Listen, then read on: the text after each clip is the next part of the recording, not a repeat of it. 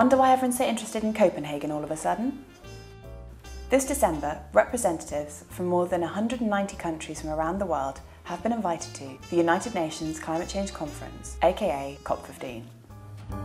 Loads of people will be there, from Joe Blogs to Obama, everyone who knows that we need to get this climate change thing sorted. There are going to be many meetings and talks to work out what part each country must play to stop climate change in the future. We have produced so much greenhouse gas emissions already that there are some things we can't change, but we can stop making it even worse.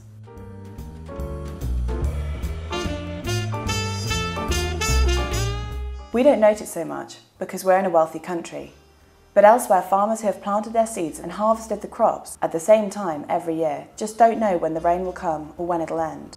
Millions of people have already had to leave their homes. So what are we hoping for?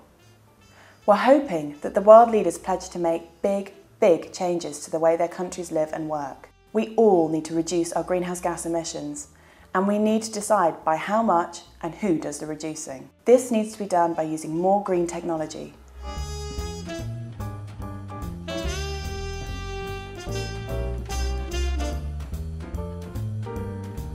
People are already being affected by climate change. Some countries more than others, and they're going to need to adapt. The problem is that many of the countries that are being and are going to be the worst affected are amongst the poorest countries on the earth, often countries who don't produce nearly as much greenhouse gas emissions as we do. The EU needs to reduce its greenhouse gas emissions by 40% by 2020 and by 80% by 2050. We need to share, develop and expand our knowledge of green technology. That means sharing information between the developed and the developing world. We also want to see the end of deforestation. There also needs to be a legal framework that recognises and protects people forced from their homes because of the effects of climate change.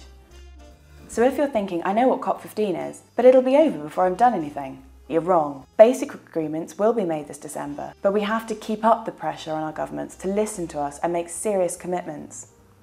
This may well be the most important meeting on Earth in all of history, because essentially we're mapping our future.